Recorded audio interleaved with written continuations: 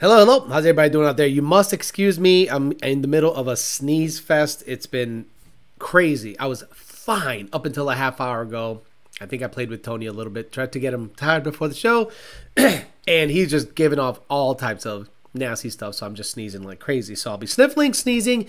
My voice is shot because I sneezed 8,000 times before I got on the show, but that's not going to stop me from getting you some content on a Tuesday talking shit episode. Today, see what I mean? There goes my voice. Today, what I want to talk about is something that's been bothering me that for a while since VMP announced the Whipple partnership. First of all, I'll comment a little bit on the video that they released talking about 800 horsepower on 93 octane, again pulling a lethal and misleading the public when in actuality it had butane in the tank. So we'll talk about the video, we'll talk about everything, but I also want to really go into detail. Let me slow down my talking because I think it's not helping.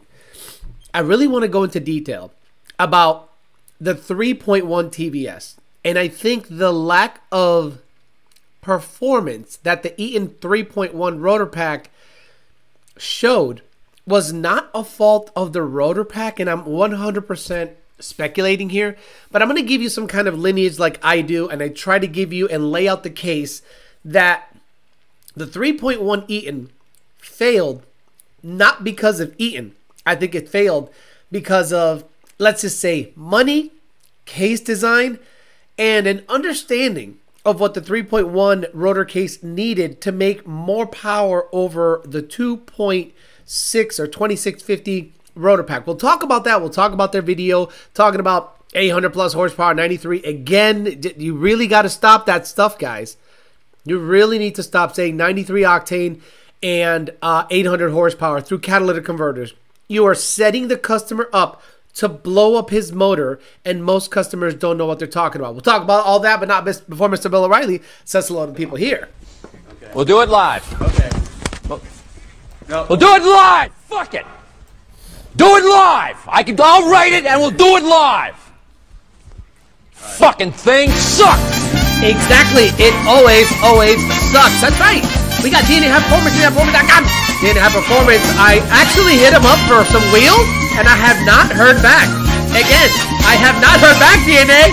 I want some 15 by 10 with 6.5 inch back spacing. Weld wheels, hit me up. TVS, Big James and TVS getting the cold air given away to the people here. I love the fact that he does that. He doesn't have to do that, but I love the fact that he does that. The only cold air I recommend above stock on any Coyote. BartFarm.com. I might be hitting them up to see if they have any kind of VMP Gen 2R kits, takeoff, or Roush kits. They'd probably give me a smoking deal on one. Two Auto Solutions in Puerto Rico. Hopefully he's okay, but last time I heard he was spending some good money with Mr. Alex Bledsoe, and it's nice to hear. Two Auto. Caliber Transmission got my Corvette, and he's like, bro, your second gear is smoke. Time to find a new one. They put the word out that I need myself a second gear for a Corvette TR1 TR660 Ballack Industries Ballack. I'm gonna get some Ballacks on the Corvette once I get it back from Ben so we can go 9s in the quarter mile. Damian Barato Ballack in Miami. MFP of Australia. My voice is shot. See, it's gone. I was fine. I didn't say a word all day. Then I sneezed 13,000 times. And my voice is fucking shot and gone. I'm so pissed off about that. But what are you going to do? And I got a big interview tomorrow. See? I sound like a fucking kid. I have a big interview tomorrow and my voice is going to be shot. I fucking hate allergies. And of course, this stupid chat thing doesn't want to work. So I'm gonna break this fucking thing. I swear to God, it's going to be one of those days where I'm going to say, you know what? Let me just take a vacation. Leon Phillips, Hung So Low, Joe Swish, 2000 MCR, Bryson Witt, Douche Did It, 2000 MCR again. Travis Carter's TV, Monty 540, Rad Dad, Mr. Biggs, Christian Durant, 2JZ Foxbody, F-150, S550, Riley Neufeld, Wesley Stewart, Clip Pop the Horse, GT Mustang, Rich 50, Travis, Michael Areno, The Wolf, Gayo Rabo, Drew Markowski, Brie Levesh, Nick, I'm not going to say the rest of that, Rocco Zioli, Stewart D-Rock Fox, Anthony D-Rock Fox again, RoboStyle, Nuxo, Victor Sardone, Dalton Dale, EPA, Bullet Bill, AJ, JD Swag, Freedom Rider, Rad Dad, Ken Phillips, Mendoza Coyote, Ken Phillips again, Nixon Tarpia, Carter's TV, One of One RTR, Greg Ruiz, Dakota Kid, JD Swag, Michael Locke, Savah Martiner, David, Kevin Bascochea, Gregory Ovich, Joseph Jarasek, My lord. D-Rock Fox, Paul Pontiu, Diego, Gallo Bravo, TNS 197, Monty 540, Sippy Boy, Itchy Bison, Matt L, Sippy Boy again. Let's get all the way to the bottom. I'll say my thing for about 15 minutes and then we'll talk some shit. Ford Lover, Nardi, Mercado, Elvo Galarga, Mercury Motorsports, DJ, Tristan, Drew, Tony Dominguez, SK Jeff, More Pews, More Boost, Phil Fez, ESS 50. By the way, I got on ESS's ass the other day and they came correct with Valley 10 speed. I appreciate that. Laura T, I don't know who that is. Native Shift, that 427 dude, Jason, Mike, May, and Tony. Okay, so when the Gen 2 was out and VMP was pushing the Gen 2, they took an existing case and hogged out the inlet a little bit, made it bigger, and then they found out that it made a little bit more power, but not a lot more power. Like the difference between a Trinity TVS and a VMP Gen 2 was nothing. It was not even a big difference. I remember there was a test they did at Power by the Hour, and they put it on a GT500, and it made 0 extra horsepower. The VMP Gen 2R made maybe 10 more horsepower. Nothing crazy. But for a race application, it was a little better. But I think they were in the infant stages of learning what porting was all about. Instead of casting a bigger inlet, they probably should have taken away material from the bearing cage to allow more air to get into the rotors. They found that out later on, and I think they incorporated that learning feature into the cast. So then they went ahead and, because in my opinion, Roush was thinking about making a 2650. So because their cast was being done by Roush and Performance Assembly Solutions, Roush approached VMP and said, do you want to make a case for the 2650? I am 100% speculating this. I don't know. I don't know what happened behind the scenes. This is what I'm, it makes sense in my head. Do you want to make a case for the 2650? Sure. How much is the tooling going to be? So that's where I think the issue started happening. If you need to retool to make a case for the 2.6 that's coming out, what are you going to do about the tooling that's wearing out for the VMP Gen 2 and the Gen 2R? Well, you're either going to let it go or hope that Roush picks up the bill, because it's a big cost. It's like $40,000 to $80,000 depending on how intricate it is. So I don't think VMP was willing to pony up the dough to re-up on the tooling to make the VMP Gen 2. So they let it die. Okay? So now the VMP Gen 3, they put all their eggs in the VMP Gen 3 basket, the 2.6 liter, to the point where they were selling a blower that had the capability of making 11 or 1200 horsepower to guys that had stock motors.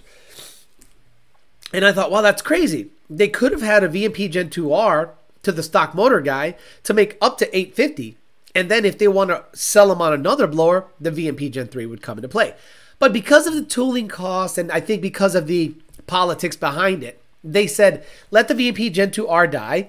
We'll go ahead and ride out with the VMP Gen 3 case. VMP Gen 3 case, it's doing good. It's competing against Whipple. Let's be honest. The VMP Gen 3 competes line on line with the Gen 5 3-liter Whipple all day. I will put my money. To this day, people call me or email me that have Whipples on their cars. And they're like, Alex, I need more oomph out of the hole. I said, what do you got? They go, I got a Whipple Gen 5 3.0. I go, then you get yourself a TVS. If you need, like, say you're 8th mile racer and you want more oomph down low, you get a TVS. Because you actually really need to tame down the spark and power and really plant the tire really well and get the suspension dialed in on a TVS than the Whipple. Now, before you fucktards say, oh yeah, I've seen guys do bumper dragging wheelie on Whipple superchargers. I've seen bumper dragging wheelies with a small block Ford 302. That doesn't mean that the small block Ford 302 is making gobs of power. It means the suspension is set up super loose in the front. That's all it means. So if you're a racer that knows anything, you're like, well, I'm going to go ahead and have as much power available based on the power adder, as opposed to trying to pour in timing and fool it with gear ratio to get it out of the hole.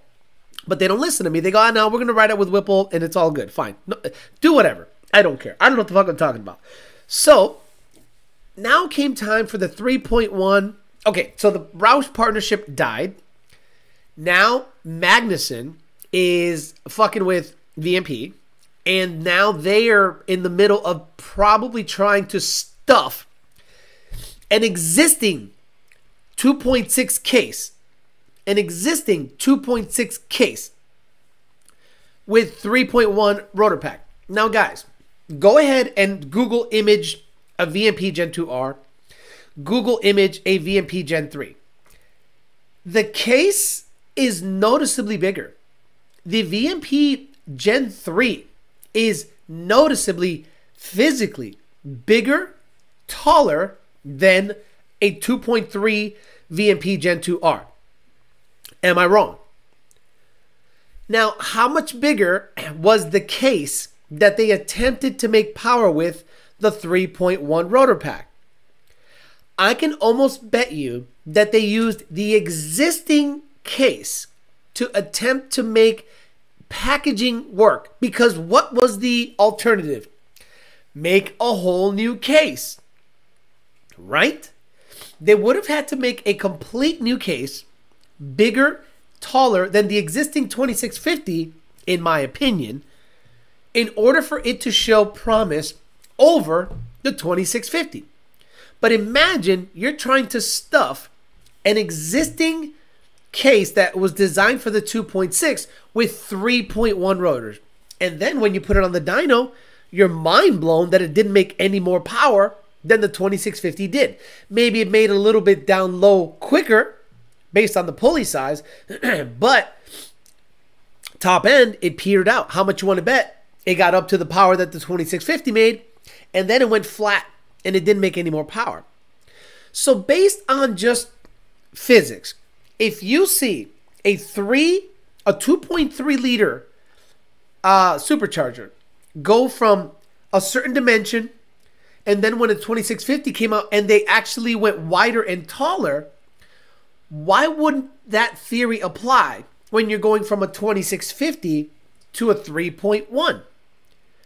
In my opinion, it is absolutely logical to think that the case has to grow by the same percentage it did when you went from 2.3 to 2.6, from 2.6 to 3.1. So I think they're stuck, because I don't think they wanted to re-up on the tooling, or whoever was designing the case was, let's just say, attempting to put 10 pounds of shit in a 5-pound bag. And they figured out that all of a sudden, this is not going to do well. But the 2650 keeps, the more you hog it out, the more power it makes. So I'm like, wait a minute. Guys, if you have a 2650 rotor pack, and okay, I'll give you a good example. The 2.3 liter supercharger on a ZR1. Let's completely change platforms. Same rotor pack, 2.3 liter. A 2.3 liter can make up to 1,000 rear wheel horsepower with a 6.2, an export from Kong, a good lid, good inlet air control, and E85. Why can't a 2.3 liter Mustang supercharger make over 850 easily? So the more they hog out the 2650, right, the more power it makes. Look at Greg's car. Made 1,300 or something on a 2.6. So let's say you have a case that grew by the same percentage that the 2.3 did to the 2.6, from the 2.6 to the 3.1, and you give it the same treatment. Don't you think the 3.1 would make insane amount of power? Yes, in my opinion, yes. But I think the test is so expensive, and then that there's no meat on the bone. Let's say the case, the tooling, and everything costs an extra $25,000, $30,000, $40,000. You shove everything you've learned in the 2650 program in the 3.1 case design. The hogging, the porting, the cage, everything. And you whip it up to a similar RPM that you did a 2.6. You're telling me a physically larger rotor pack with a optimized case will not make more power than a 2650? I don't know. And I understand what you're saying, EPA, but the Coyote flows way more RPM and way more CFM through the cylinder head. So it's not necessarily displacement, it's airflow. So the 2.3 liter in a Coyote, you can't whip it up fast enough to make power. It just keeps making heat. Whereas the 6.2 at 7,000 RPMs, a stock ported head, a decent cam, E85 can make close to 1,000 rear wheel horsepower. Yes, I understand the 6.2 is a physically bigger displacement, but the 5 liter is a better air pump. So, and that's what makes the Coyote great. It's a better air pump. The cylinder heads just flow way better than anything LS unless it's super duper race ported. So I've always wondered why they didn't apply the same theories they did from the 2300 to the 2650 to the 3100. Now, that point is moot. Now, that tells me there is no further development. I don't think VMP is going to do any further developing with the Eaton company. And that begs the question, are they going to support new for years to come? Do you still have a partnership with Magnuson supplying superchargers until the end of time? And if there is a finish line, I think the dealers should know that. And why am I saying this at all? Because I've seen this before. And I've seen a lot of people that sit there and rah-rah a certain thing. Now they feel betrayed. They feel betrayed. They feel that VMP, and I'm going to read the comments in the video real quick. They feel that VMP waved the white flag, gave up to Whipple. Now there is no parity. Now there's just a monopoly on superchargers from, let's say, 24 and up. Not 23 and down. Actually, Gen 3. Gen 3 and up is all Whipple. Now, what happens when you shop for superchargers? You stupid idiots go online and say, which one makes the most power? You watch Cletus, you watch all your favorite YouTubers shove a Whipple on it, make 1100 wheel, 1200 wheel, and think that that is what you should get. Meanwhile, you're on pump gas. You're never going to make more than 10 PSI. And now your choices are limited. Should I get a Paxton, ESS, Whipple, TVS? Let's say you're a positive displacement person. You're going to want, in my opinion, a 2.3 liter TVS. Because if your goal is to be max 800, a 2.3 liter TVS whips up so much faster, makes all the noises you like, all the whining and crazy noises you like, and it's just a better street blower on a stock motor than a VMP Gen 3, Odin, or Loki, or even a Whipple. You put my money, 10 PSI Whipple, 10 PSI 2.3 liter TVS for the driving feel, efficiency, and power delivery.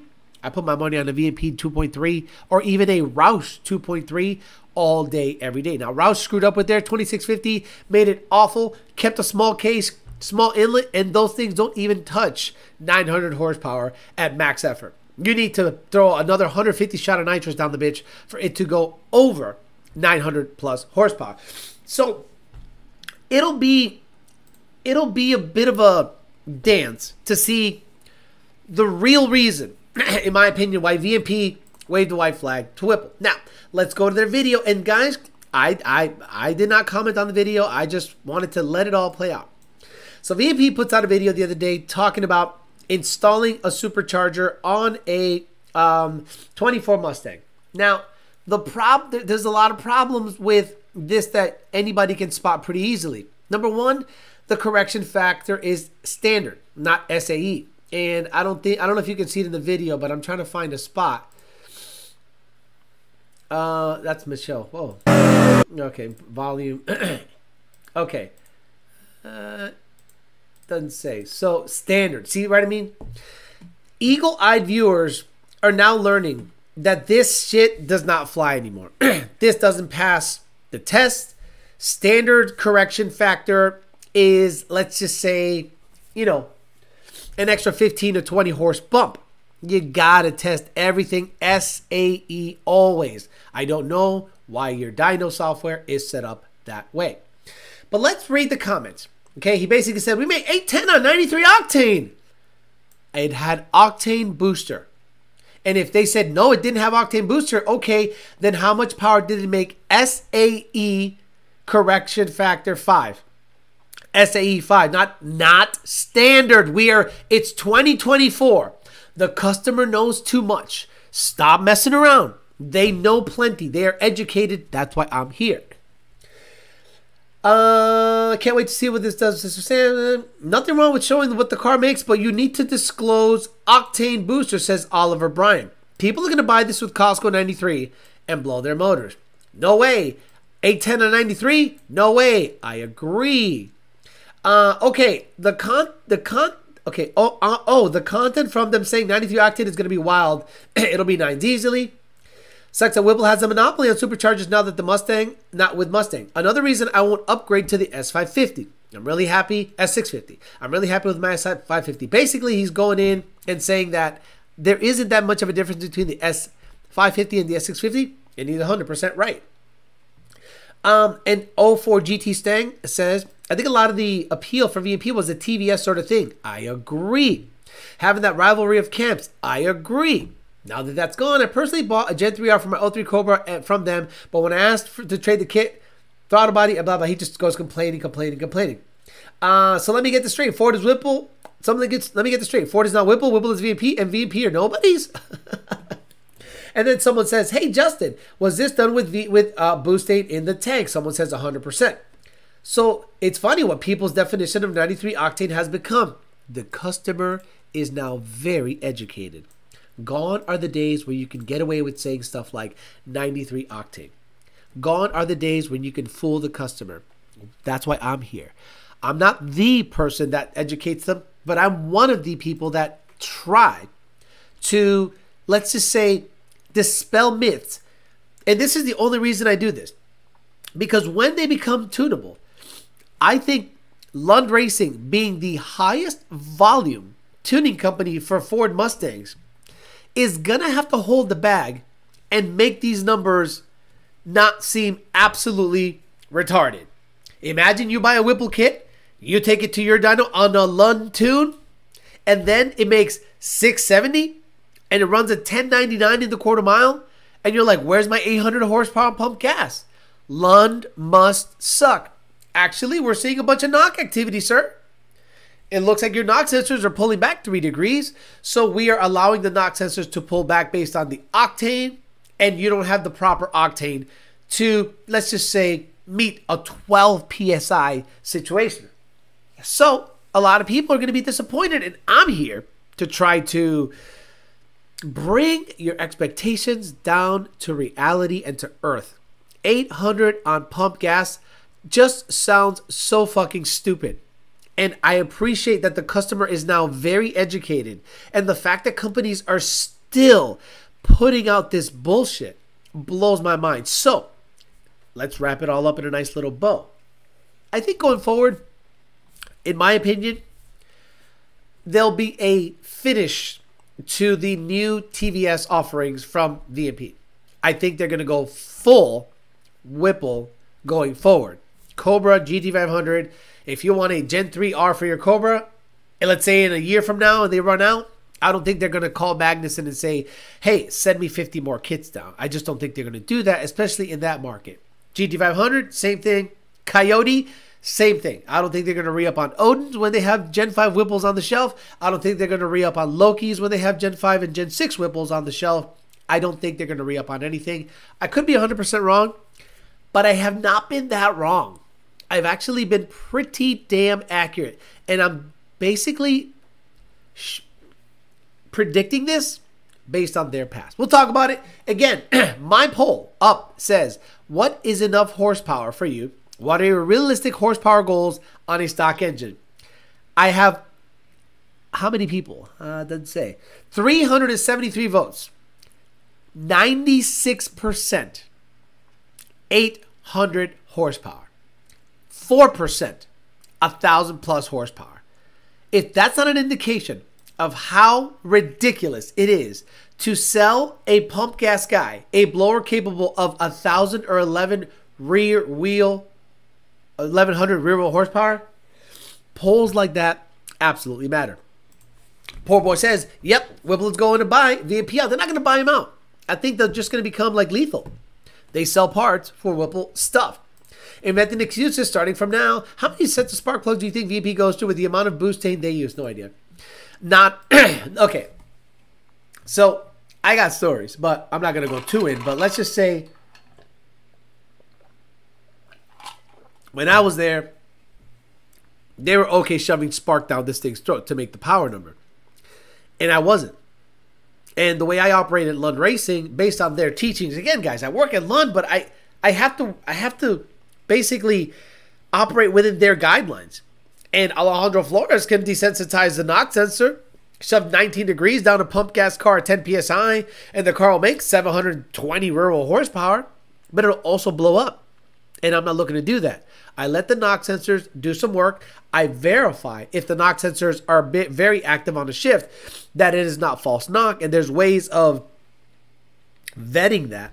And once you've vetted that the knock sensors are not pulling timing based on actual detonation, then I would desensitize 20%, because typically on centrifugals, that tends to be an issue. I'm happy with 600, 700 wheel on the street and let it live a long life. I rarely try to get our customers to go over 700 rural horsepower mark on 93 octane. But Parker, this is now the world we live in. There are people on the Ford side of things that constantly tout 800 rear wheel. That's like 9 something at the flywheel on 93 octane. And if you were to say that motherfucker's full of shit, it becomes an online fight. And then that motherfucker will say, well, that guy just doesn't know how to tune. He doesn't know what he's talking about. And then you say, okay, I'm going to believe the guy that says I can make the most power, because we're all power-hungry psychos. Then your motor blows up. Then you wonder what happened. Then they tell you to start a GoFundMe and go fuck yourself. They'll say, take your dick, bend it, shove it up your asshole. That's what we think about your blown up motor. You decided to go racing? That's what's up. And I would never say, well, that's part of race. Well, that's racing, boys. Well, that's racing. No, it's not. It's if I'm out there being super irresponsible, telling people, let's make big power on pump gas, I'm liable. I'm liable for potential issues going down the road. Sam50 says, I'm well aware. The guy I bought my Gen 3R said he made 1120 on a 69mm upper with only 32 degrees of timing. Oh, my Lord. There are still people. Listen up, guys. There are still people shoving 28 degrees of timing on a GT500 with the 85. A 2020 and up GT500 on E85 seeing over 26, 27 degrees of timing. Irresponsible. Well, it's low compression. My Corvette's low compression, 9 to 5. And after 23, at 20 PSI, it doesn't like not one more degree of timing. Not one motherfucker! Alex, not the same thing. An air pump is an air pump is an air pump. I've seen 9 to 5 compression Cobra jets make 0 horsepower gain from 23 degrees all the way up to 32 degrees. EPA says 1,000 horsepower you pull out of VMP and hit a bear. Can you imagine? That bear story is wild. Alex, what would happen if you swapped out the TVS Century Turbo onto an S650 Gen 4 with a Whipple 2? Would it work? Great question. So now, let's say you had a Loki. Oh. Or a Odin. You want to hear something funny? If you have a Whipple tune and you can adapt the Whipple throttle body, listen up, guys. If you can adapt the Whipple throttle body, which you can with some fabrication work, behind an Odin, the tune will work. What's the difference? Right? If it's getting its IAT2 from the IMRC wires, leave that shit alone. Adapt everything into an Odin. Let's get theoretical, because this is how I operate. If a car has a Whipple tune, the TPS, the IMRC IAT2 is the only thing that the computer needs to see. Because between the throttle body and the IAT stuff, it's just rotors and intercooling. There is no adjustable parameter between the throttle body and the IAT sensor that tells the engine anything needs to happen. So if you, VMP, have a Whipple tuned 24, all you got to do is bolt up your Odin and see how it stacks up on that tune. Oh, how do I know this? My Gen 2 Mustang had a Whipple 132 throttle body in front of a VMP Supercharger. Wait a minute. I don't get it, Alex. You got a 132 Whipple throttle body. There's a VMP blower behind it. How is it working? The computer needs nothing but the TPS, throttle area, and the IAT2 source. So, VMP, this is your chance. Now, you can have your techs install and adapt an Odin with the Whipple throttle body behind your shit and see how much power this 24 Mustang is capable of. And now you shove 12 pounds of boost to it, you do torque curve comparisons, and you see how the Odin stacks up against the VMP, the VMP lidded Whipple's tune, TVS blower. Ooh-wee! See, this is why this channel exists. I explain in very good detail theoretical applications based on my interpretation of what the computer is seeing. If there is no sensor between the throttle body and the IAT2, anything in the middle does not matter. Peasant Jake to make an adapter for the Whipple 132 for the Gen 3R. We did it already. As a matter of fact, my Edelbrock Hush Money blower kit has a Whipple 132 throttle body on an Edelbrock 2650. Guess what tune is in it? A Whipple tune. The car doesn't give a fuck what kind of rotor is in it. The car doesn't go, wait a minute, you got TVS's instead of twin screws? Oh, I'm going to act totally different. This tune doesn't work. So now, let's say you have a Whipple tune.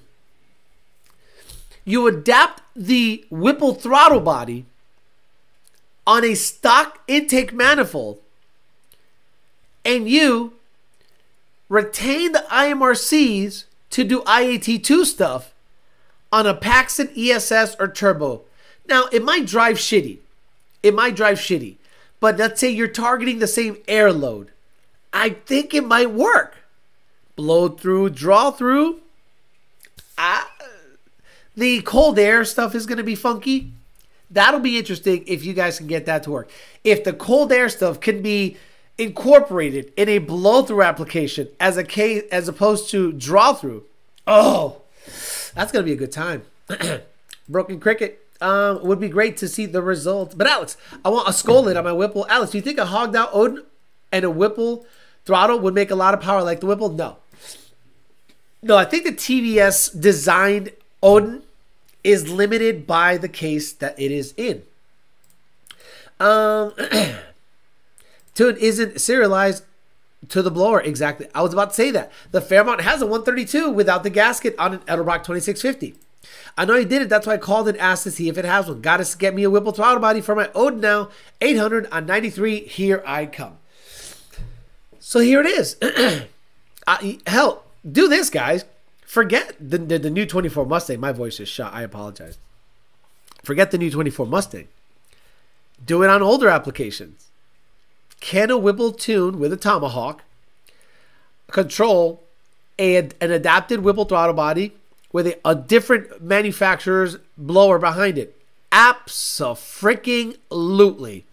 As long as it's configured, IMRC is the same and throttle body the same. It's just how it is, guys, in my opinion. Did you see that Texas Shop Owners was talking about you last week on a podcast? Look, I live rent-free in a lot of people's heads. I don't care. I don't care. Like, if they want to use my name for clout, have at it. It only makes my rep go up more. Good enough performer says, you would have to get your boy Nick at PMAS to make the transfer function for a MAF in the ESS cold air output same as a Whipple cold air. Yeah.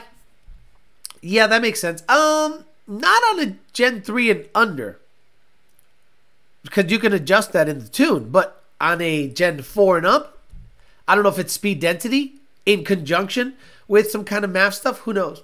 Rad Dad says, I want 810 horsepower, 93 pump gas. I'm sorry, but 93, it's where it's at. Parker says, Alex, if any cold air intake changes big power Whipple guys utilizing just the Cobra Jet fender well deal, I'm needing to create some clearance for a car that has dual regulators and at the cold air box area. So I know that 1320 Junkie Performance has a 1320 Junkie Performance. Has a PMAS 149 into a Whipple situation. Let me see. This is a Jason Teixeira. No, I think he's just porting nowadays. But if I'm not mistaken, there is a PMAS 149, Parker. You're going to have to do some custom shit. As a matter of fact, Nick James at PMAS does sell the housing with couplers. And I think you might be able to find something. I'm trying to see if there's anything here. At 1320 Junkie. No, he does porting only. Accessories. Let me see. PMAS 149. And then I'm going to type in Whipple. And see if it shows up.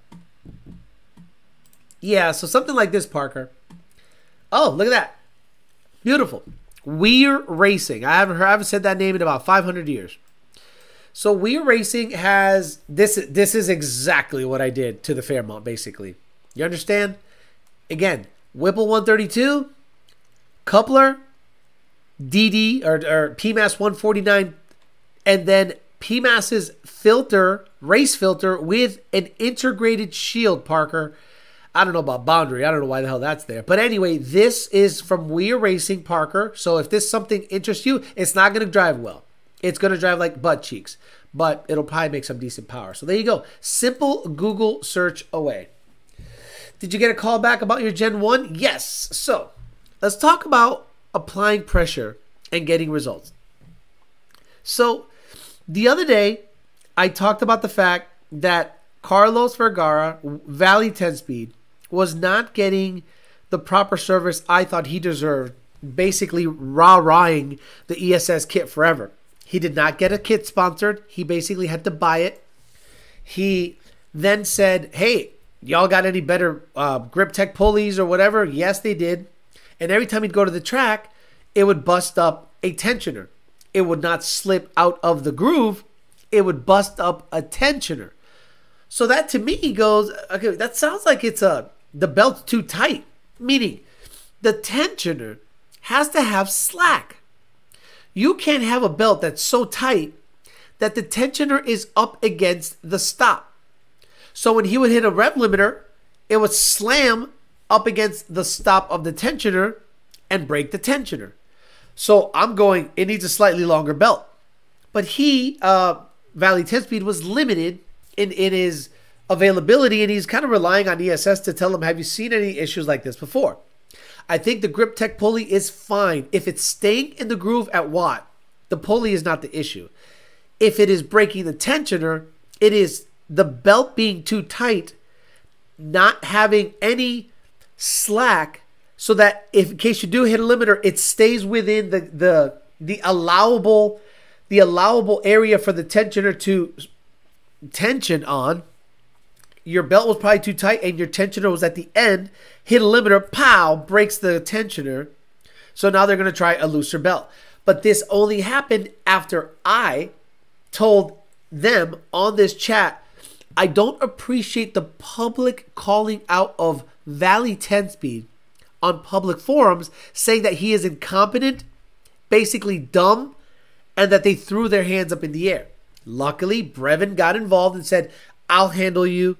I got you. The fact that somebody else got involved and basically publicly called them names, I thought was a really bad look. And the reason I mention it is because I still care about ESS, but they handled it properly. Because I told Carlos Vergara, sell that motherfucker. get yourself twin turbos, and live a happy life. But luckily, applying a little pressure, ESS stepped up and did the right thing. And I love that. So let's talk about my Gen 1. I go to Jake's shop the other day. I said, Jake, how likely is it that a Gen 1 Mustang needs new software in order to program the ABS module? He goes, it's not likely at all. It's a 13. What the fuck are they waiting on? They don't have a Ford IDS tool? I said, it's a Ford dealership. He's like, no. I said, so you're telling me that there is no software update for 2013 or 14 automatic Mustangs with an ABS module issue? He goes, no. Okay. So I called him the next day. Where's my fucking car?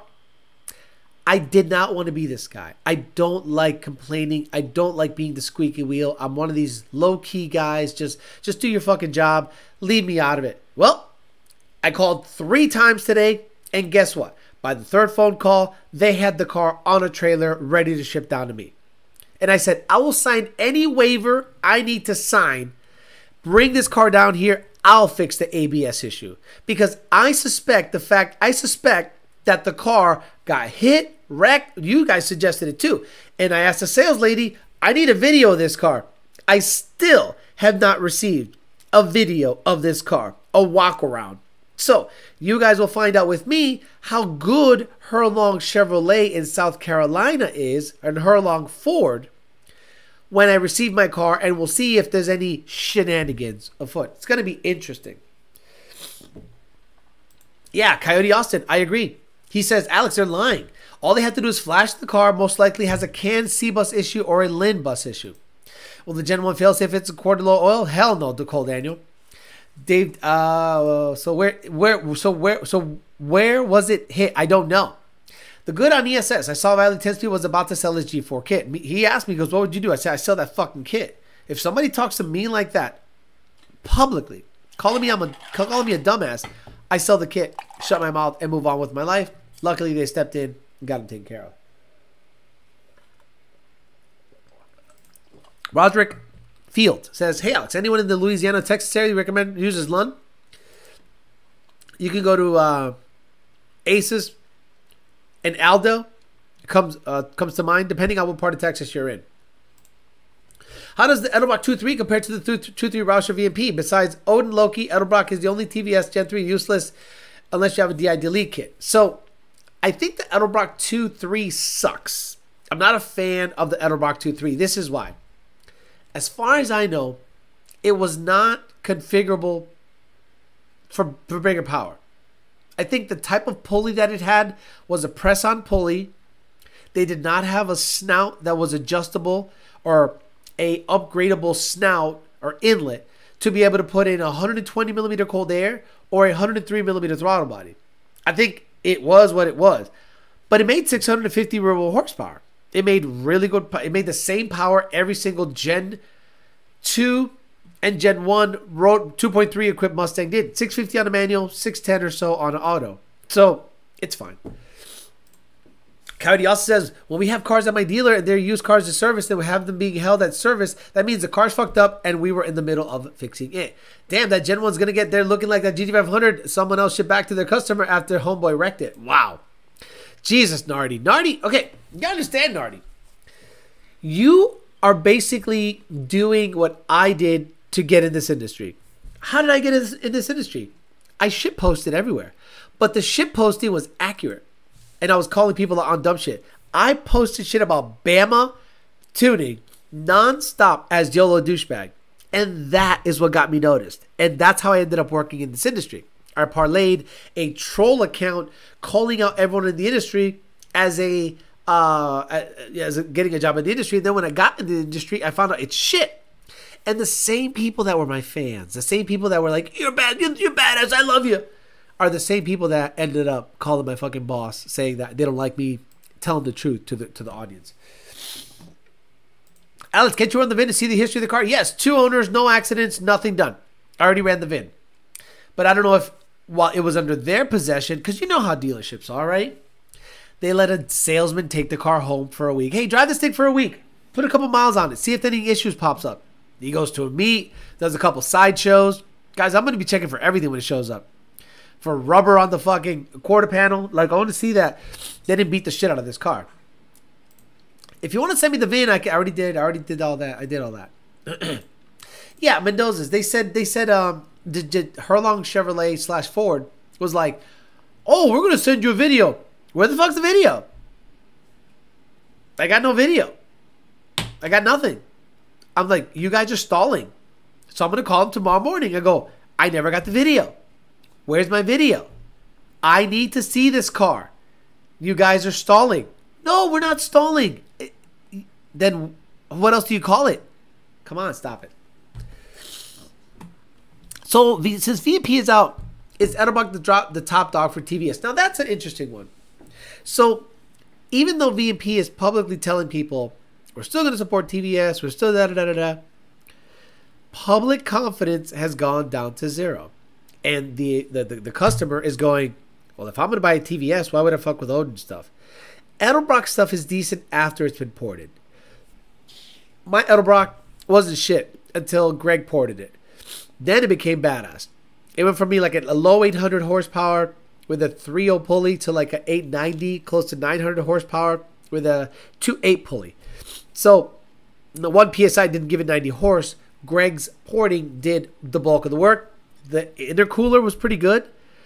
It's not as good as Whipple's, and it's probably about the same as VMP's, but I didn't see anything that Loki or Odin did a lot better than the Edelbrock, in my opinion. Manic50 says, I got a killer deal for a Roush Stage 2 TVS kit. I need some bigger LU47 injectors and a booster pump for 85, right? Oh, yeah. You need a fuel system and a 1000cc injector. No video, no sale. I already signed, so it's all fucked. Alex, they probably don't want to sell it at that price, and they jerked you around with another offer that came in after you paid. It's paid for. I got my first bill.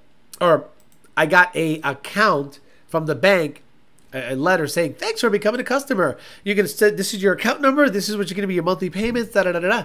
Okay, cool. So where's the car? It'll show up with newer tires and a different brand. Compromise this sale as much as possible. Thank you, team.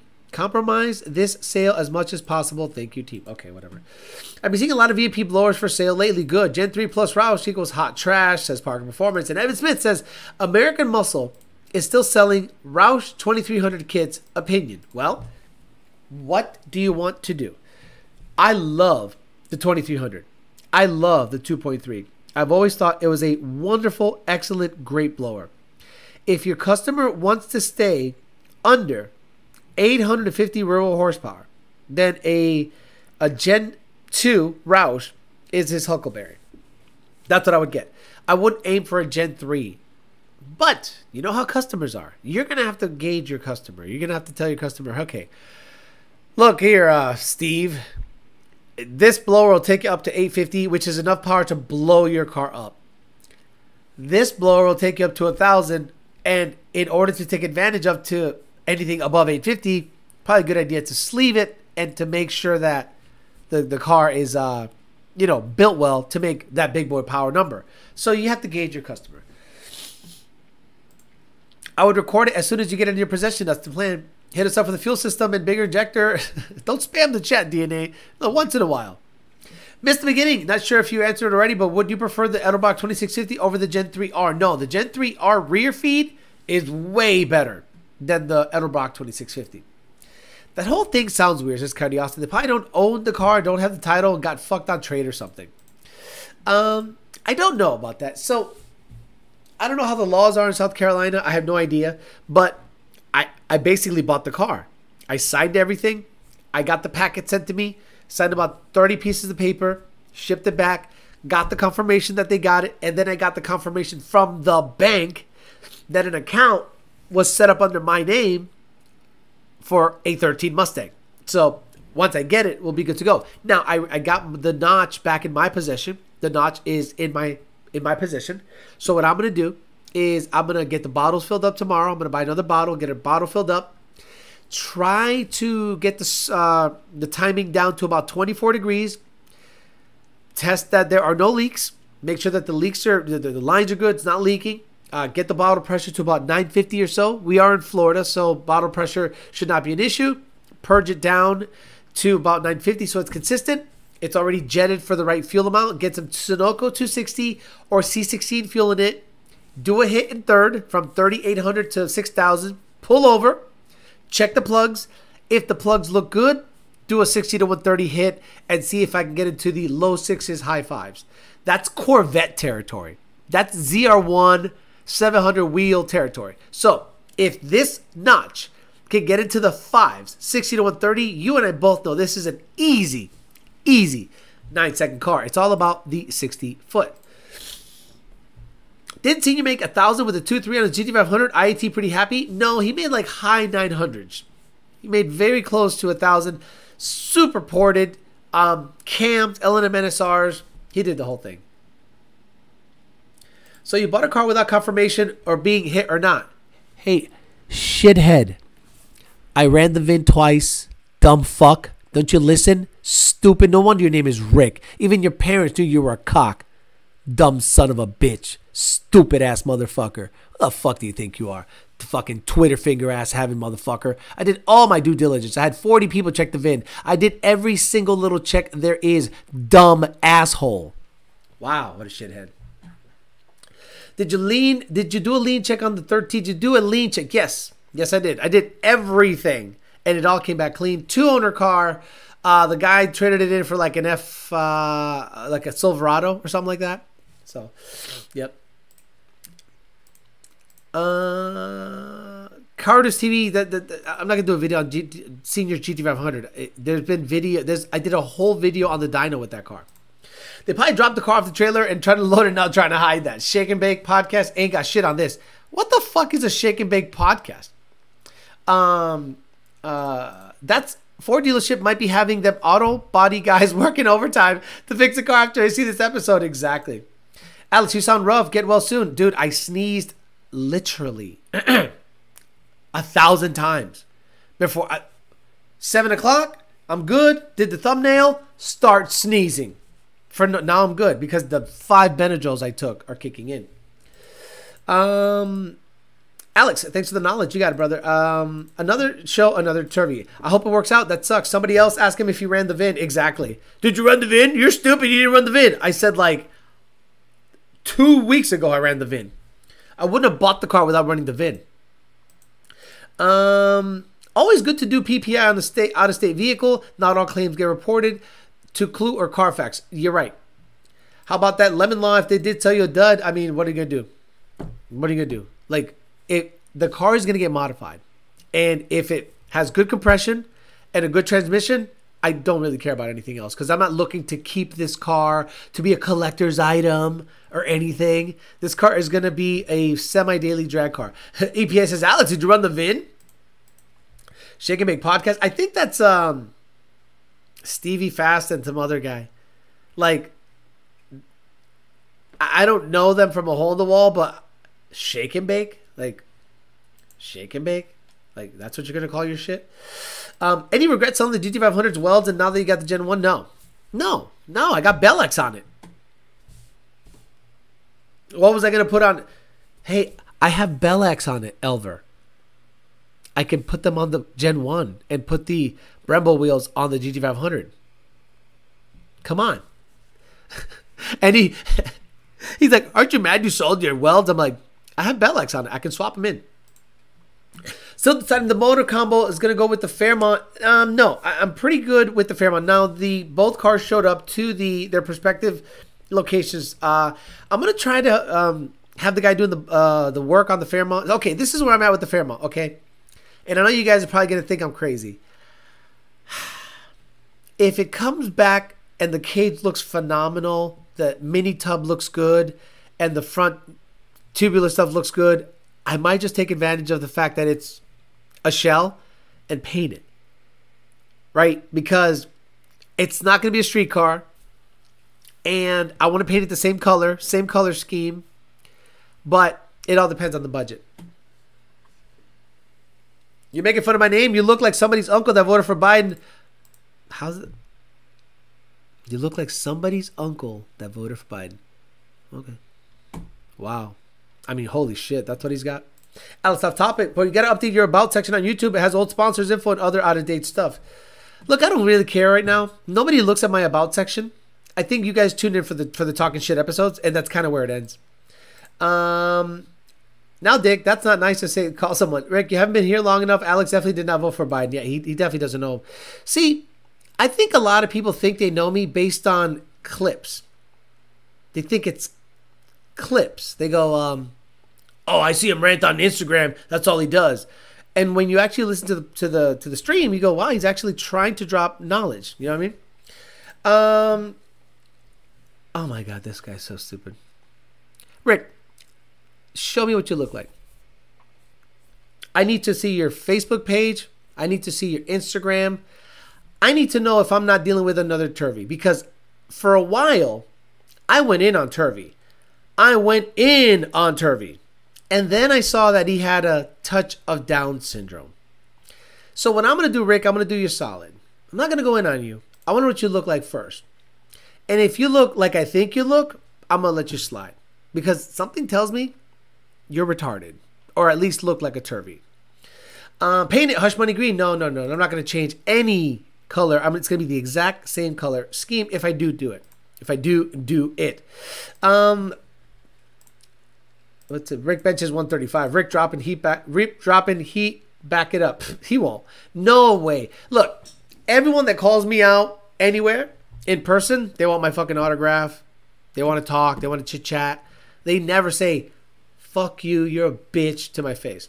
No way. And if they try, it's usually I'm working somewhere. Like, imagine trying to get after me when I'm trying to keep my job. But when I'm out there on the street just hanging out, or at, events or whatever, nobody says nothing. It's always funny.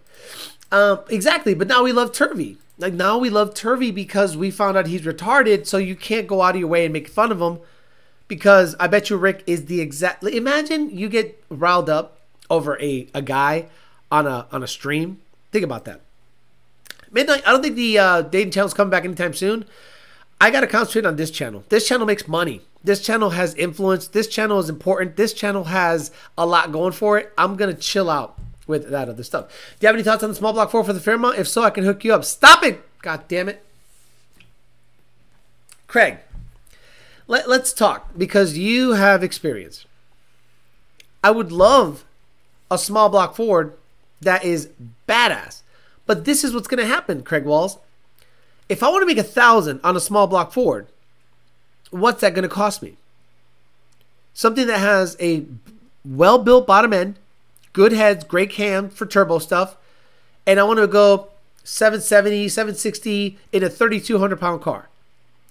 What's that going to cost me? The motor, just the long block. That's it, long block. No carburetor or injection system or fuel, whatever. It's probably going to be $15,000 to $20,000. Am I wrong, Craig Walls? A bone stock Gen 3 long block can do that. But Alex's channel has no chat. Yeah, I know what you guys. Okay, you guys think I have like a lot of money? I make okay money, and I invest it all back into the channel. Every dime I make from this show, as you can see, the Corvette's up there, the Fairmont's up there. I bought another car. I have the notch with the nitro system, and the GT500 motor is going to get built whenever the heads come back. So every dime I make goes back into this. I don't have crazy 6-second build a 6-second car money. We just sold the Vet and picked up a small block Ford Fox. Silver Surfer says, I've been in MIA lately, saw the 01 getting some work. Transmission only, getting done right now. Transmission and clutch, that's it. RPS twin. Ben Calamer built 6060, and that's it. And it should be a 9-second car. I mean, if we went 570, 60 to 130, makes 700 wheel, car weight 3,300 pounds or so. I can't imagine it doesn't trap 139, 140, and that's enough to go 9.9. EPA says you want the Viper, no funds for a small Ford right now. Eye on the prize. Could you probably buy an FFRE Coyote for what you built a small block Ford for?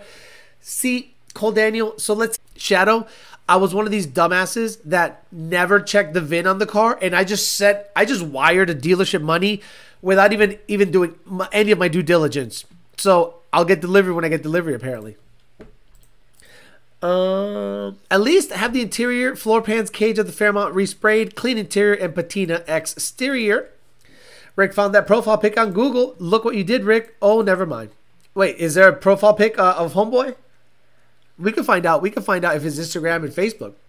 Because I want to make sure that if I'm talking shit, that the dude is sizable. That the dude can, you know, take the abuse. But if he's like, he has a number 2 tattooed on his neck, I'm not going to talk shit on him. Thanks for watching and supporting Rick. Exactly. Alex, what is the best intake manifold to pair with ESS G3X on a Gen 3 Coyote?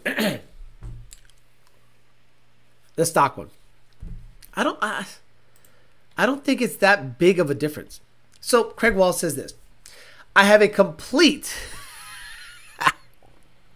Oh, Craig. I have a complete intake to oil pan aluminum small block forward that's been 655 at 212.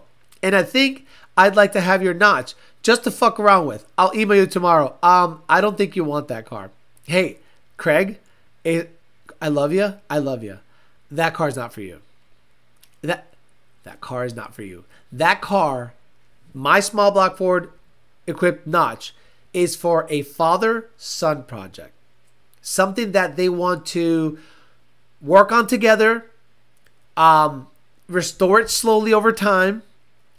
This is not the car for you. I love you, but talk to me about that motor for sure. So why should I sell my new Gen 3 R4 sticking with the Gen 2R on my 12 GT500? No idea. His picture is on free pick. Did a Google search? No, it's not. Do me a favor. Go email me a photo. Email me a photo of that profile that you're talking about, because I can't imagine it's that fully available. He added a PFP look up in the chat. Let me guess. It's a big black guy. Of course. Love it. I want to get back to my roots. Oh, Craig Walls. If clapped out Fox bodies are your roots, this might be for you. If clapped out Fox bodies, Craig, I love you. This car's not for you. I'm trying to say it without saying it. I love you. This car's not for you. Father and son project, Turvey and his dad Rick. Oh, you gotta love it. Brandon Doe says, "Oh, I don't know what you're doing. I don't know what you're doing." Rick must be customer service for AED carburetors. Nitpicking about Lethal, VMP, and Whipple for putting work in your rental condo. Stop crying, old head. Another guy that doesn't show his face. Why is it that the ones that talk the most don't show? This is my face. This is me. By the way, I live in Palm Beach County. Look it up. It's not, it's not Kentucky. It's not Georgia. It's not Tennessee. It's Palm Beach County. Why is it that I'm not afraid of putting myself out there? This is what I look like. This is shit I talk. This is where I'm at. And the ones that talk the most shit, that watch me the most and know everything about me, are anonymous. Show your face. They won't. They never do. So, okay, back on the Fairmont and Notch stuff. So the engine is going to probably be a Gen 3 long block. Now, I have a Gen 3 long block. I have it. Gen 3 bottom end, Gen 2 top end, Gen 1 cams. So I can lock the cams, put it in the Fairmont, or I can just keep that motor for when the Gen 1 motor blows up. I can slide this guy in there and be comfortable over 900 horsepower without a problem. That's the 5th one. They're multiplying. Rick had to go make a new account just to give Alex another view. Look, the more they reply, the better this channel does. Someone says, EPA says Rick is Justin. I'm a first-time listener and I'm here to talk this shit, but you think I'm Cap. Oh. I don't care. You talk the shit, back it up. Like, talk the shit, back it up. You brag about rental condo? Stop your embarrassment. Where do you live, Nanny? Okay. Are you doing better than I am? So, are you making over $200,000 a year? Do you have a main job where you influence pretty much everyone in the Mustang community? And your side hustle makes, I bet you my side hustle, I put in about 8 hours a week. Well, just the shows. I guarantee it makes your salary. But I wonder why if I suck so much, why you're here watching me. Nobody's watching you. Hellcats and Trackhawks, exactly. That's Rick. Fairmont and Illuminator would be solid. Rick, Nanny, and Turvey are going to tell Lund on you. Okay, cool. So we could do a head up, whatever you want. You want to talk that shit and back it up in person? We could do it. Not a problem. Because I bet you won't in person, because you're gonna go, I really have no dog in this fight. Why am I talking shit on a guy I don't know?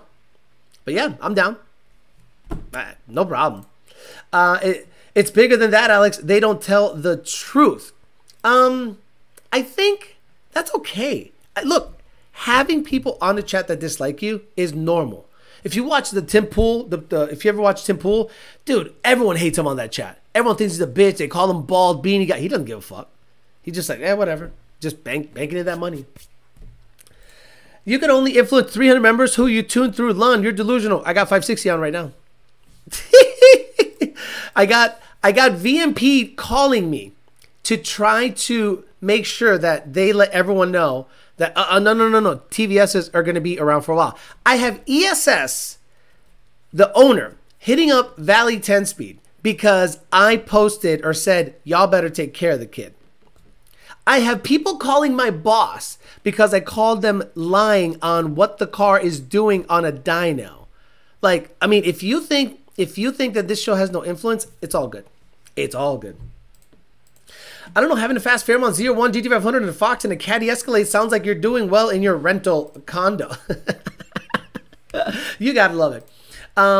Meet at Yard House. If you don't have haters, you're not doing it, and that's fine. And that's fine. Look, let them hate all they want. They're probably Mustang lifestyle guys that think, you know, that he's legit and stuff, which is fine by me. So let's get back on the whole TVS thing. So if you guys were to, based on what you know, if you're going to build something, and based on the poll, 800 of you, 800 horsepower, 95% of the people that polled said they want to stay under 800 horsepower. So let me ask you, if you wanted to make over 1,000 horsepower, would you stick with a blower? Like, would you stick with the blower if you wanted to make over 800 horsepower? I'm going to be honest with you guys. I wouldn't. I wouldn't. Turbo stuff, I know, it's blasphemous. I love supercharger stuff. Big supercharger stuff is good, but then big supercharger stuff comes with big supercharger problems. Belt, tensioning, and heat. That's what you got to realize when you try to make big power with blowers.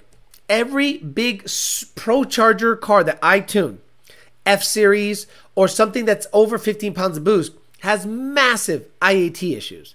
So then you have to remedy that. At least with turbos, you can get an efficient enough air-to-air that you can keep IATs at bay up to 1,000 rear-wheel horsepower. Jake's truck has an air-to-air intercooler, and that sucker doesn't get above 110 at all, IATs, at 1,000 rear wheel horsepower. So I think people don't understand that if you want to make 1,000 horsepower, you're going to go right to turbo stuff. Now, again, that's not street car stuff. In my opinion, once you go turbo on a Mustang, it stops being a street car. Why? You have to be under the hood all the time.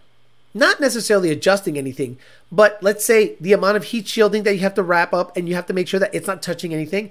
You have to relocate the fuse box more than likely. You have to put the regulator somewhere that you normally wouldn't, or unless it's a mid-mount or bottom-mount kit, now you need a scavenging pump to make sure that the oil feed is proper. So that becomes less and less street to me. It becomes more, I wouldn't want to drive a twin turbo car from here to California and back.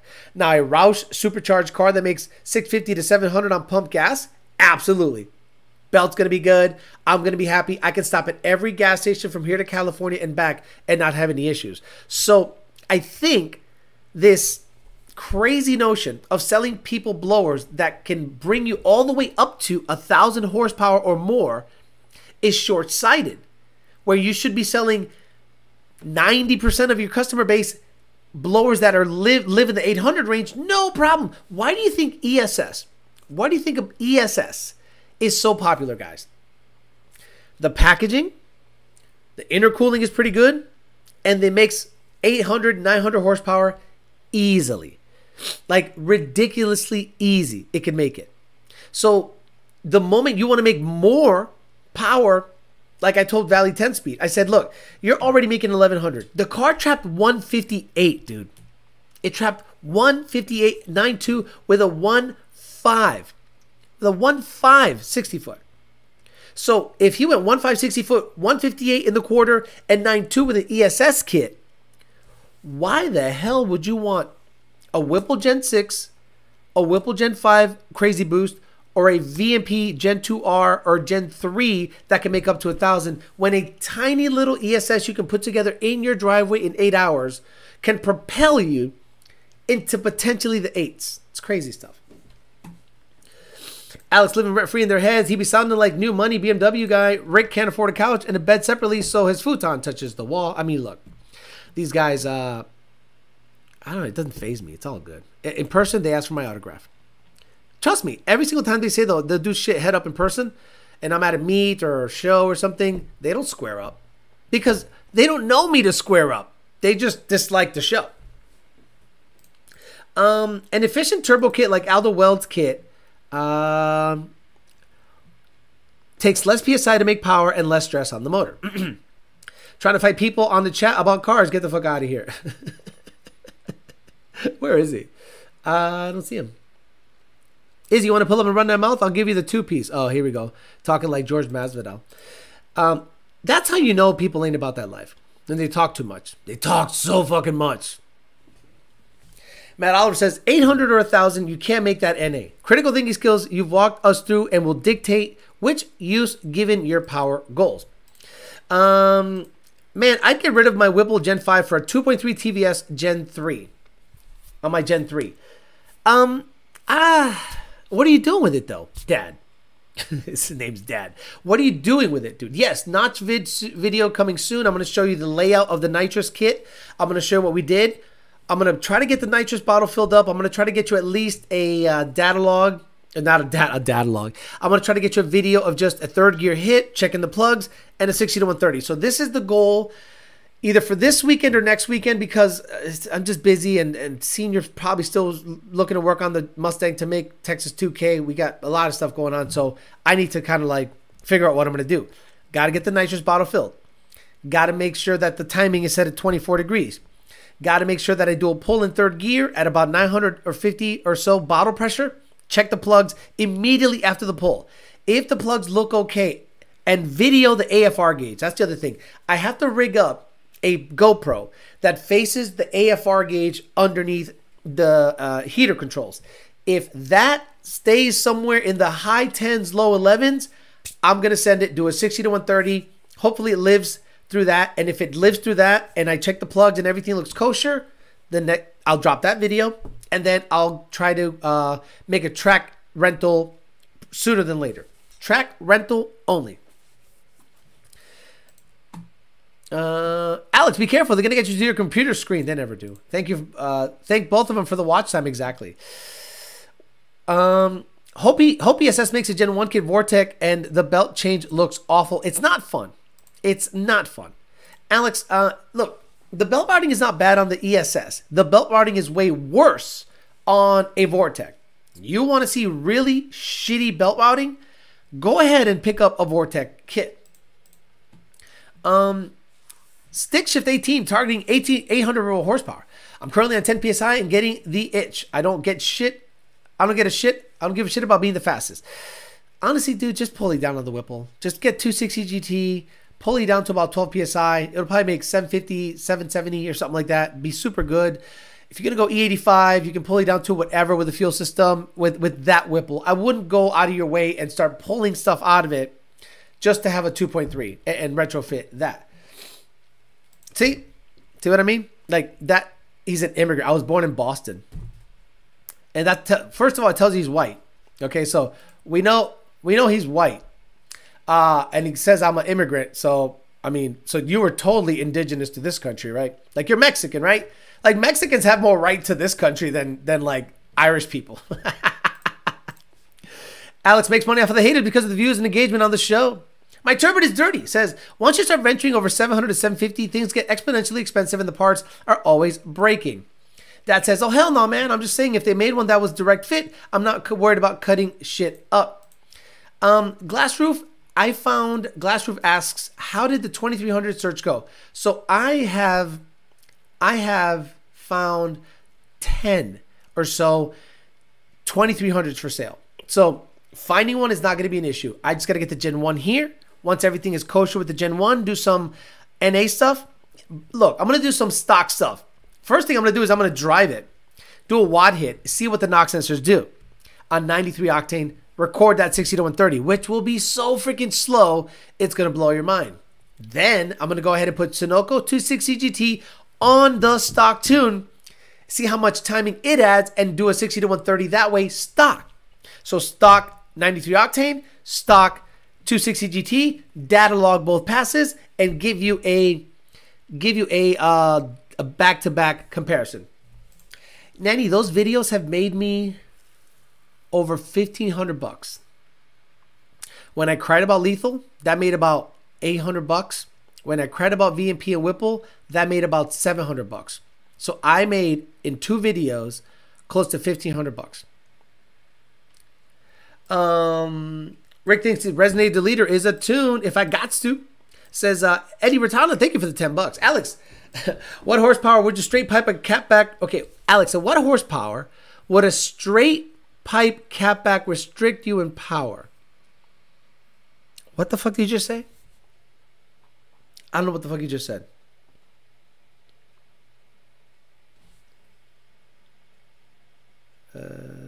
Okay. I don't know what you just said, to be honest with you. I'm ready for the 10-second 60 to 130. Nanny, I can't even spell out and about. That's how you know he's got to have a 400 credit score. Okay, Cap, you want to see it? You want to see? I mean, you want me to see them? You want me to see the metrics? He said, Cap. The video on the VMP stuff. Remember, I do a show for an hour and a half. The VMP and other videos that I talked about and lethal stuff have over 20,000 views, and the reach time, the retaining time, meaning audience retention, is over an hour. That means 10,000 people per video watch for over an hour. And then I have ad revenue, and then I have super chat revenue. Between those 2 videos alone, I made over $1,500. 956 in the house says only rears. Parker Performance says, Alex, do you know Jonathan Andrews from the For the Parts? He's got a used 2.3 Roush with an ice tank. I don't like the ice tank situation, Parker Performance. I want just what Donnie had. Donnie had a underhood ice tank, a little one, that replaced the Roush reservoir tank. And you can put ice in it. And I want to do it that way. I don't want to run a tank in the trunk, lines up to the front. No. All I want is basic stuff. And yes, we did see, no, I did not see that, Parker Performance, the failed DI injector. Maybe you need to email me that again. Okay, let's do that. Let's do that, Parker. Okay, so Gmail. And who the fuck says Cap? Are you a fucking child? Cap. Child. Someone sent me Rick's picture.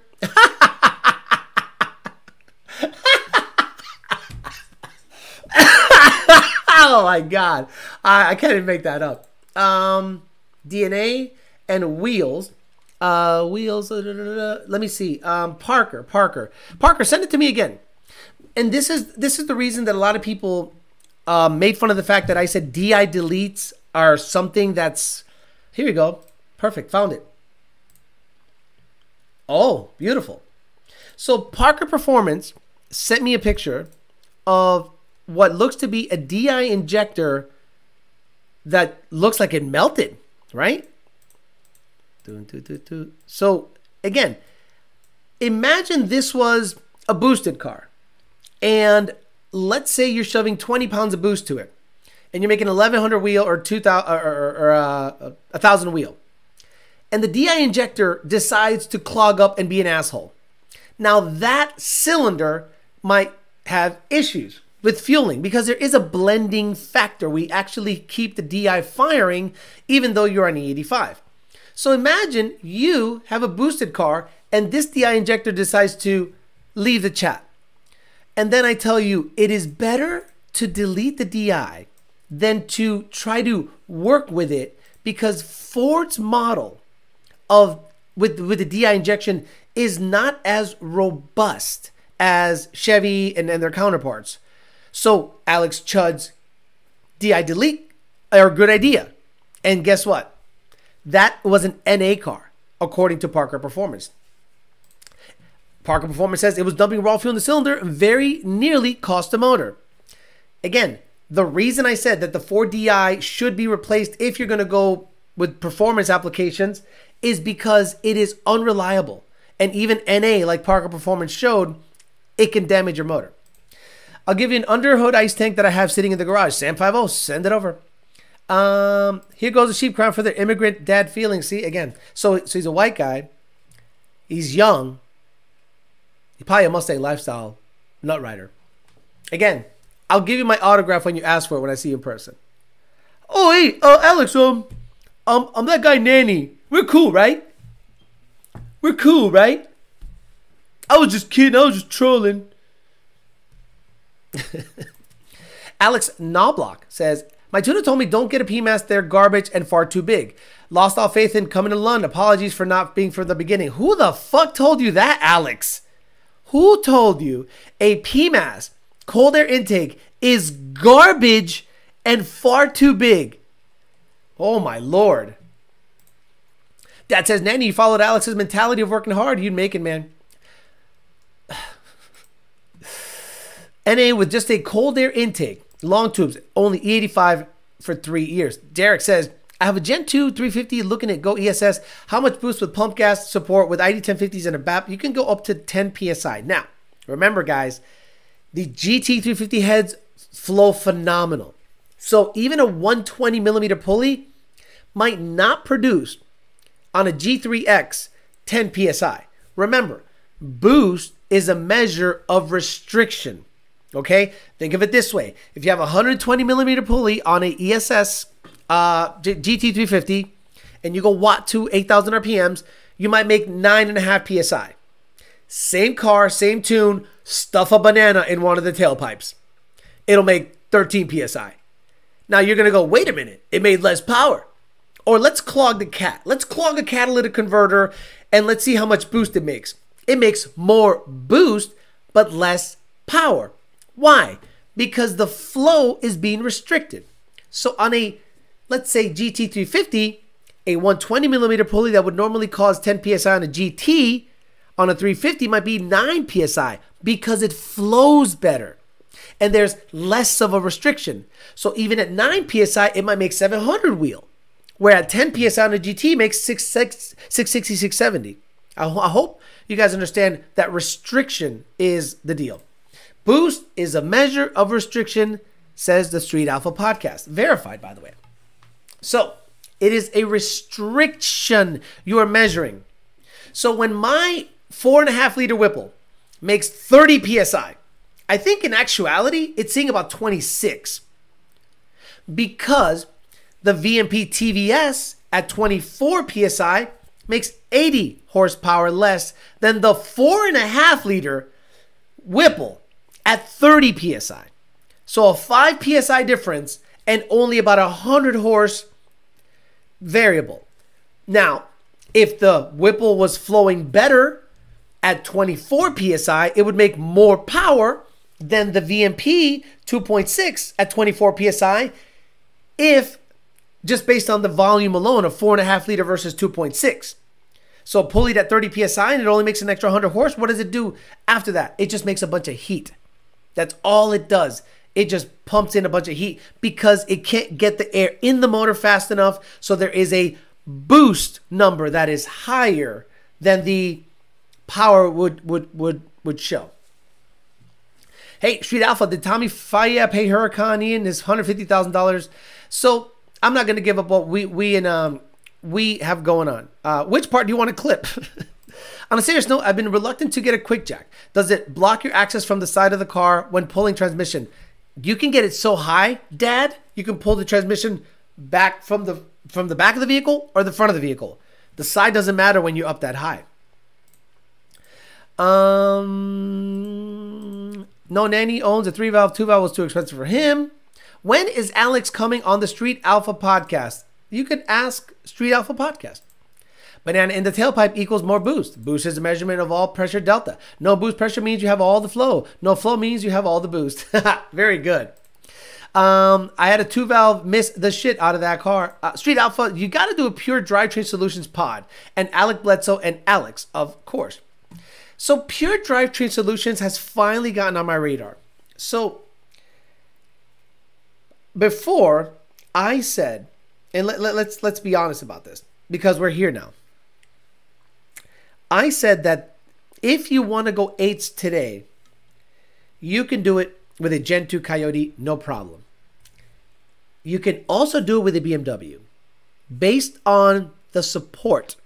Now, 7s is a different story. I've seen stock motor, 7-second S550 Mustangs, Aldo Weld, and a couple of others. But BMW now is there where you can say bone stock motor, boost, and fuel. And these cars are 8-second cars. Camaros are not there yet. You still have to open up the motor, cam, maybe headwork, because I don't know of any 10R80 Camaro that you can shove 20 PSI to it or 30 PSI to it, whatever, and have it run 8s without the engine exploding. But the Pure Drivetrain Solutions wrinkle tells me that now that Pure Drivetrain Solutions is supplying BMWs with badass transmission builds, Pure, can you get on the 10R80 game and see if you can figure anything out there? I'd love to see that. Nanny ghosted us once the address was dropped on the chat. Odd. Wait a minute. What address? Wait, what? There was an address on the chat? Can someone remind me? Was it, you said it's Indiana? Someone says something about Indiana. Pure Drivetrain is the same guy that started FTW Fuel. So are you going to get an M3 instead of a Viper? No, Viper is king daddy. Not going to lie, I've been looking at BMWs. I've seen them run low 9s on the street. Damn Midnight. Never thought I'd see Mott mentioned here. What's Mott? Isn't that some workout thing? A pithy or witty remark. Archaic note, horn, or bulge. Bulge? A bugle. I read bulge. It's bugle. What is the full meaning of Mott? No? Does anyone know what Mott is? Ruby50 says, hey Alex, S550 versus S197 streetable can run a high 8, full interior. Which would you pick? 630, by the way. Thanks, bitcho. S550 for the drivability and the comfort level. Alex, to answer a question for the people on my DM. DI Delete went straight to the track. No fuel issues, no revisions, just one file. Valley 10-speed. After a DI Delete received one file. And it went to the track and it trapped 158. Alex, Pure Drivetrain does the 10R80. Go to their site. Hey, you guys got to start looking into that. You brag about 10-year-olds broken jug. None of them drive right. Okay. Pure already does the GM 10-speed. 8.0 did not sound happy on the shift. That's not good. When's the Viper coming? When Nanny watches my videos more. Because look, if I get a Viper, a ZR1, a GT500, two other Mustangs, and a Fairmont, they'll still say this. Well, he's an immigrant in a condo somewhere. Mott Nationals. Tommy Fett is a YouTube scammer who scammed the guy in a forum and yearly $2,000 for a motor. I bet Nanny watches every show. Definitely Alex's biggest fan. Every single guy that hates you the most watches you the most. They all watch you the most. But it's all good. All right, we're gonna get out of here. So let's wrap it up. Today I talked about my theory as to why VMP decided to offer Whipple stuff.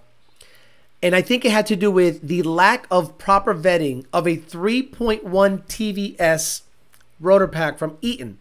I think if the 2300 went from a certain case design and then the 2650 went bigger and taller, and they did not do a similar thing from the 2650 to the 3100, bigger and taller to accommodate for the rotor pack, that could be a reason why it didn't perform like they thought it would when they did not, let's just say, do the proper vetting. They were potentially trying to stuff a 3100 TVS rotor pack in a 2650 case for fitment so that they wouldn't have to redesign a whole new case. And once that did not pan out, they decided to not move forward with that situation. My theory, not something I heard from any insider information. And I think that's what caused them to go, fuck it, let's just do Whipple stuff.